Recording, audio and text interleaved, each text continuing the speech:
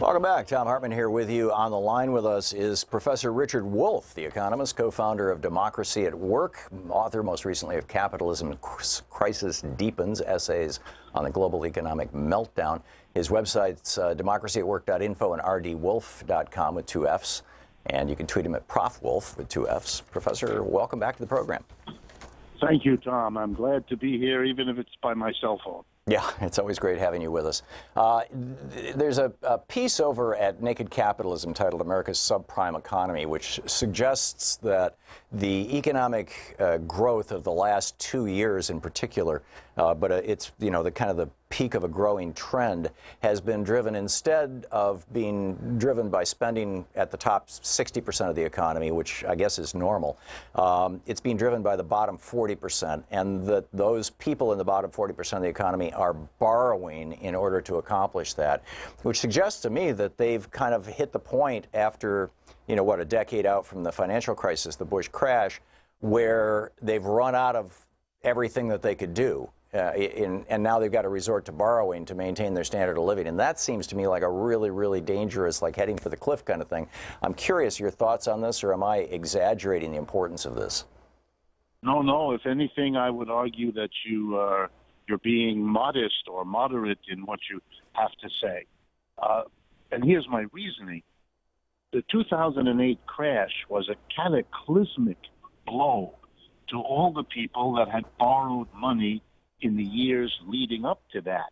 And we're talking about the 1990s, at least, back even into the 1980s, when wages stopped rising in the United States, which happened during the 1970s. The American dream still was in the minds of the American working people, and since you couldn't get more wages to buy that increasingly pricey American dream, you went into debt. And, you know, it doesn't take a genius to understand that if the 1990s and early into this century, you borrowed more and more on a basically stagnant real income, this is an unsustainable arrangement. You will eventually have more debt than you can service, and that's what happened in 2007 and 8. And it left a terrible fear in the minds of the American working class to ever let themselves get loaded up again with that kind of debt.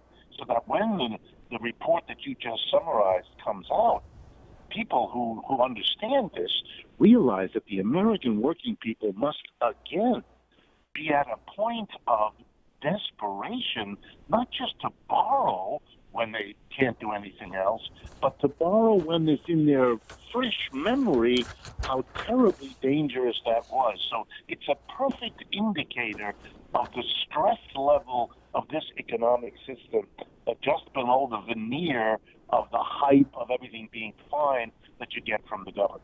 Yeah, what I'm seeing is that the non-housing debt of American consumers, that would be credit card debt, car loans, but not mortgages, but the non-housing and student loans was at as low as 16% in 1992, and it's been climbing steadily, and it's particularly exploded since 2012, and it's now over 26%. So that's, you know, 16% to 26% as that's right. It's an enormous reliance of the mass of people on this debt for which there is basically no collateral. The student debt, the car debt, the credit card debt, and so forth.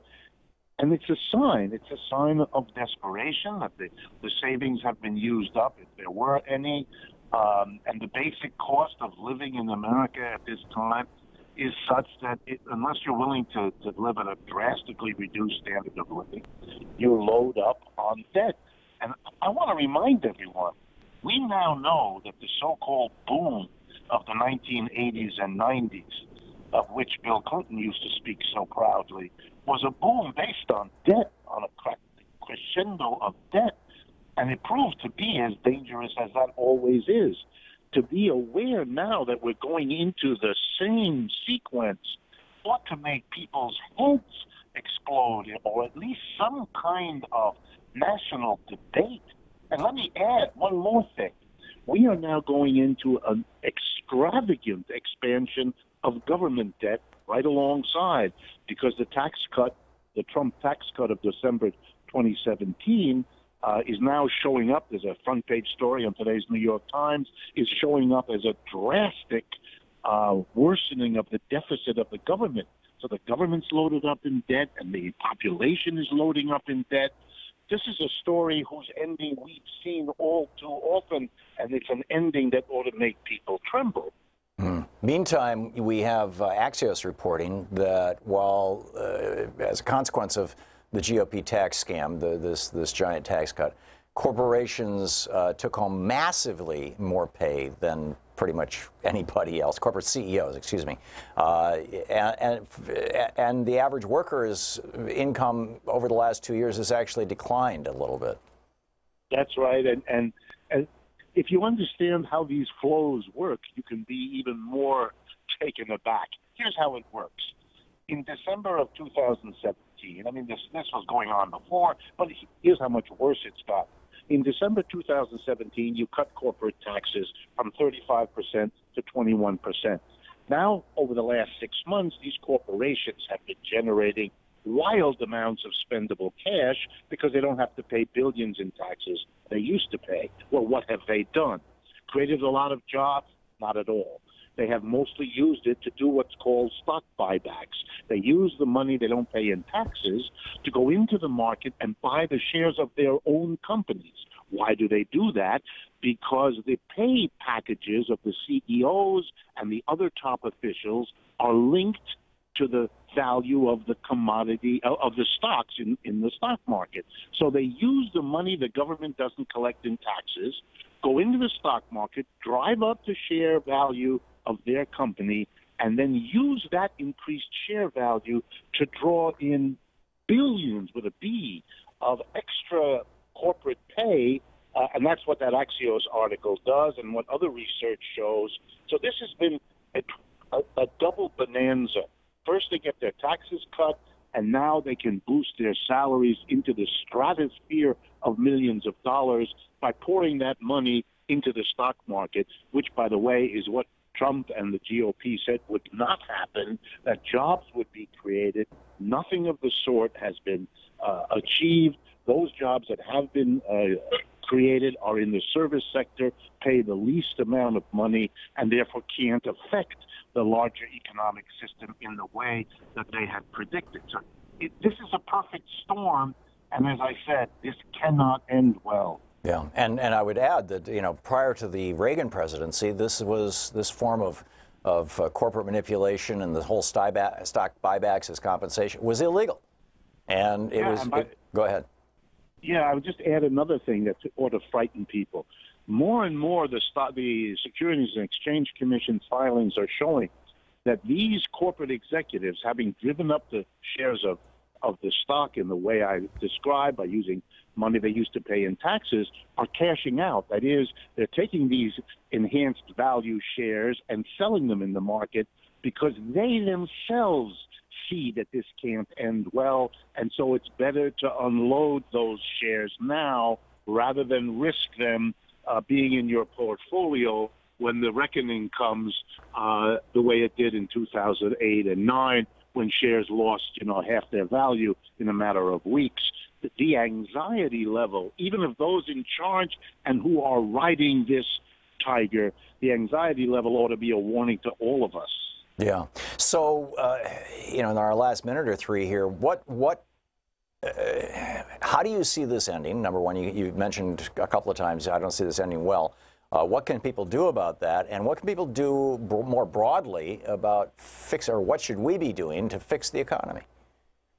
Well, again, in the 2 minutes that we might have for this, I think the best I can say to that question is we have got to learn as a nation to think differently about this issue from the way we have. This is not going to be fixed by a different interest rate from the Federal Reserve or a new law passed by Congress or even a change of president from Trump to something else that's less crazy.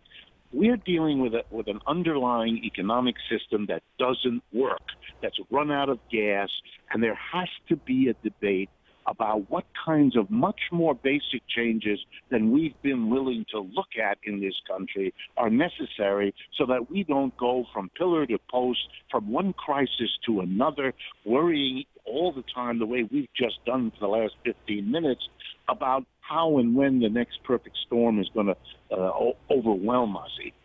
We've had a 50-year period of cheerleading for the capitalist system we have. It's time we grew up as a nation, matured, asked the hard questions about a system that works this way, and then really face the question and debate it. Can we do better than this system? I'm one of those who's convinced we can, but I don't want to force it on anybody. I just want us to have the courage as a nation to realize these difficulties that you and I discuss and have that debate finally as we should have. Remarkable. Professor Richard Wolff. Professor Wolff, thanks so much for being with us. Thank you, Thom. I'm glad for the opportunity. And I hope in future weeks we can continue to talk about what those solutions might be. Professor Richard Wolff, you can tweet him at Democracy at WRK or at Prof. Wolff with 2 Fs. His website, democracyatwork.info, and rdwolff with 2 Fs.com.